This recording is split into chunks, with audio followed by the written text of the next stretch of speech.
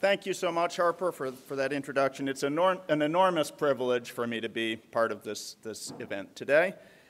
I know all of you are expecting me to touch on some of the big picture themes that I've covered in my courses for the last 3 years or so, and I'll do that in the second and third hours of my talk today.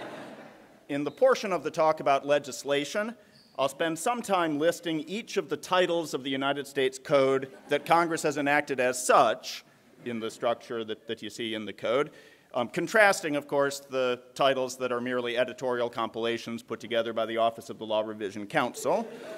We'll also explore the use of letters in section designations, like section 285A without parentheses around the A, which obviously is different from subsection A of section 285.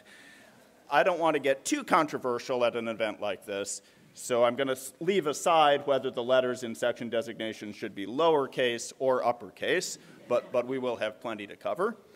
In the portion of the talk about federal courts, we'll go through each of the federal judicial districts, just as I do for some weeks in class, asking a question that many professors here have called to my attention. Why do some states, like Illinois, have a northern district, a southern district, and a central district, while other states, like Georgia, have a northern district, a southern district, and a middle district? But I hope you'll forgive a brief digression. First, this morning I took a look at the calendar, and I suddenly realized that you are nearing the end of your time in law school. And so I thought it might be appropriate for me just to take a few minutes at the beginning to reflect on your time here before we get into the different analytical positions in the central versus middle debate. I think back to the fall of 2020, which for most of you was your first semester of law school. I was teaching civil procedure to 35 of you from the closet of my son's old bedroom with a plush stuffed animal moose head on the wall behind me. The stuffed animal, of course, was mine rather than my son's. At the start of the semester, I had the vague idea of having a different strange object in the background each day on the theory that you might be feeling a certain amount of stress and maybe a random curiosity that rotated would lighten the mood a little bit. But as it turned out, the moose wanted to learn civil procedure too, so he stayed on the wall throughout the semester. That's why the softball shirts for section E, which I saw Matthew with one, have a moose with a tie, an extremely professionally drawn moose with a tie, which I'm sure inspired appropriate feelings and recognition from the rest of you on the softball diamond. Needless to say, Zoom was a strange experience for me. I'm sure it was a stranger experience for you. But you made it work. And I think that's emblematic of your time here. As a group, your class faced highly unusual challenges and had to do unusual things, not least taking classes over Zoom and wearing masks and maintaining social distancing.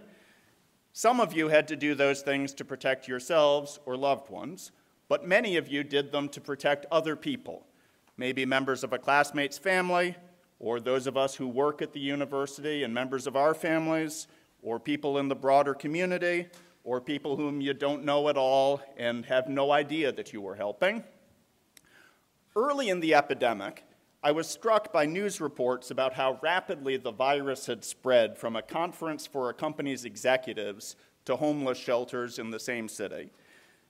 Some people don't have the luxury of being able completely to protect themselves, and vulnerable people do breathe the same air as all the rest of us, unless, of course, they're protected by the magic plexiglass squares that we had in our classroom for your first 2 years here. Air molecules obviously couldn't get around those. When you got vaccinated and wore masks and isolated yourselves when you felt sick, you were being genuinely altruistic. You were pitching in to help people whom you'll never meet and who will never be able to thank you. Thank you for making those sacrifices. In some ways, the interconnectedness that the pandemic demonstrated is bad. Viruses spread, and so do crazy political views and other bad things. But our interconnectedness also enables good things to spread. That's one positive lesson to draw from the pandemic. What you do can have ripple effects that help people who you don't even know you're helping. The culture of the UVA Law School is a small example of that point. The students who preceded you over the years got it started, but every one of you contributes to it. You help each other out in little ways like providing notes when a student misses a class, and in larger ways like rushing to support a friend in need.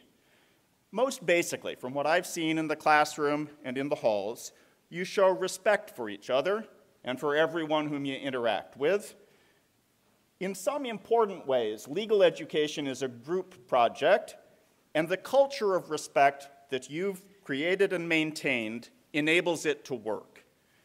That culture of mutual respect isn't something that just one person can create, but each of you makes it stronger and more lasting. And every time you show respect for somebody, you generate ripple effects that help maintain that culture for the school as a whole and for future classes. As you head out into the world, keep generating those ripple effects. The world could use them. You know better than I how to do that because you've done it here.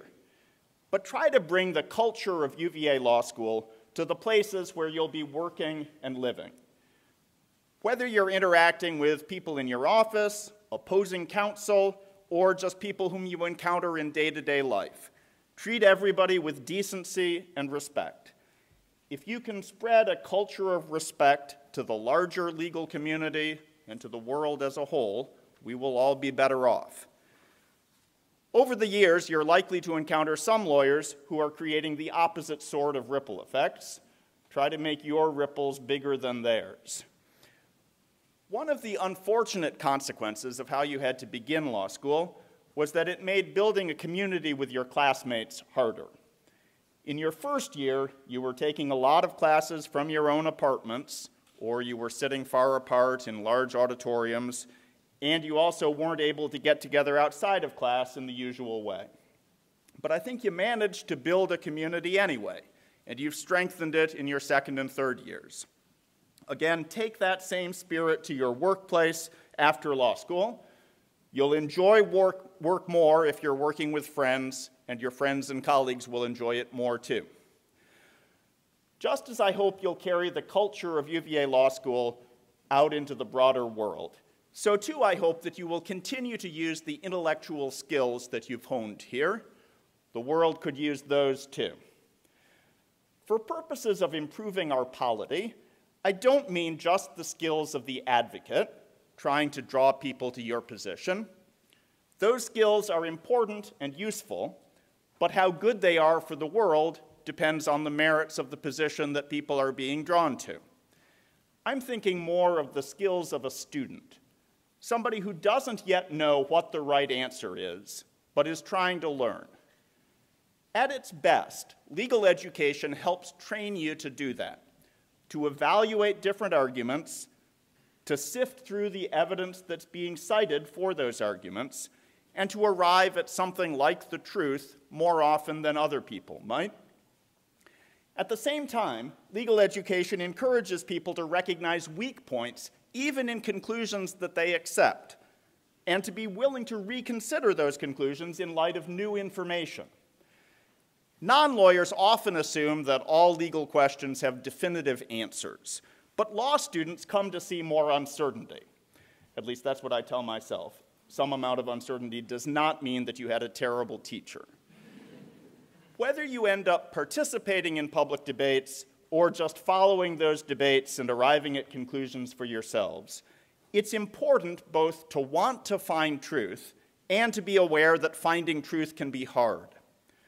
In that vein, I think of Judge Learned Hand's observation that the spirit of liberty is the spirit which is not too sure that it is right. That's not a call for radical skepticism, nor is it licensed to believe whatever alternative facts fit your ideology. To the contrary, I charge you to seek truth. But do that as you've done in law school, with open-mindedness, intellectual honesty, and the desire to keep learning. Ultimately, you'll come to better positions if you keep the habits of a student, if you try to learn as much as you can and fit your conclusions to the facts rather than the other way around, and if you remain willing to adjust those conclusions in light of the information that you continue to learn. A minute ago, I quoted Learned Hand on the spirit of liberty as the spirit which is not too sure that it is right. That's a very famous quotation, but it's meaningful to me. When my father died, I included it in my eulogy for him, and in fact, so did another speaker at the memorial service. It fit his cast of mind. Let me tell you a little about the background for that quotation. It was May 1944, during World War II. A few years earlier, Congress had suggested designating a day in May as the annual I Am an American Day, a day for cities and states to hold events that, among other things, would recognize and celebrate newly naturalized citizens of the United States. In 1944, New York City was holding its version of this event in Central Park. I understand from Professor Gerald Gunther's biography of Hand that 150,000 new citizens were going to swear their oaths, and a crowd of more than 1 million people turned out for it. Hand, who at that point had been a federal judge for 35 years, was supposed to make brief remarks and then lead the crowd in reciting the Pledge of Allegiance. Hand's remarks were brief indeed. In the book of his papers and addresses, they cover 2 paragraphs. Paragraph 1 referred to the United States as a country of immigrants who had sought liberty, which Hand associated with freedom from oppression, freedom from want, freedom to be ourselves. Paragraph 2 asked, what then is the spirit of liberty? Here's what Hand said. I cannot define it. I can only tell you my own faith. The spirit of liberty is the spirit which is not too sure that it is right. The spirit of liberty is the spirit which seeks to understand the minds of other men and women. The spirit of liberty is the spirit which weighs their interests alongside its own without bias. The spirit of liberty remembers that not even a sparrow falls to earth unheeded.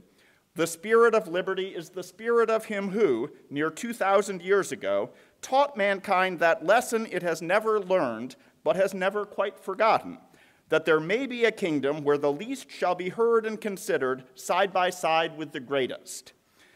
I'll set aside the religious thrust of those last words. As Professor Gunther reports, Hand was for decades an agnostic, so I take those words more as an ideal for this world than as a reference to an afterlife. But be that as it may, I'm struck by what Hand said next. At this explicitly patriotic occasion, in the midst of a world war, Hand acknowledged that America had not, in fact, achieved the spirit of liberty that he described.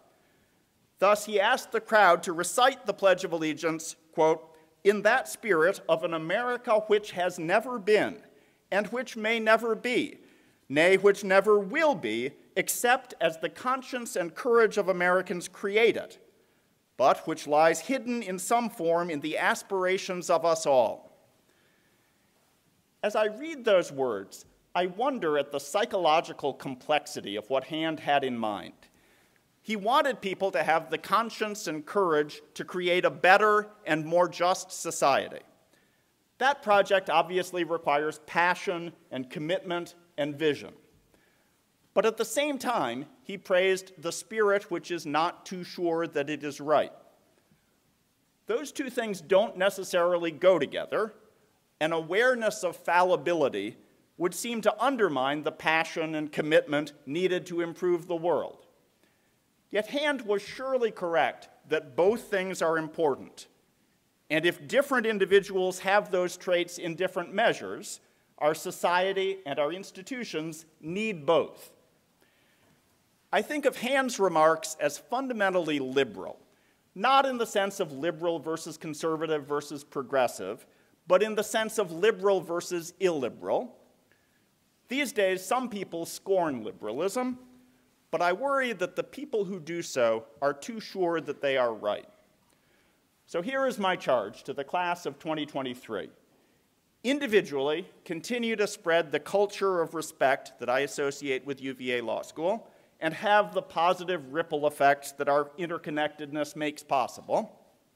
Collectively, act with the conscience and courage that Hand spoke of while preserving the spirit of liberty to which he aspired. Don't take that spirit for granted. Nurture it in your own intellectual habits and in your communities. As your time in law school comes to a close, you should be very proud of what you have accomplished. You have faced real challenges. More than any other class, your time here was defined by the pandemic. Not only have you gotten through it, but you have lived and learned and excelled. Take pride in that, but don't stop. There is a spirit of UVA Law School as well as a spirit of liberty. They reinforce each other, and you can help spread both. Thank you for letting me be part of this occasion, and congratulations on your graduation. I know I speak for all the faculty when I say how proud we are of you. Thank you.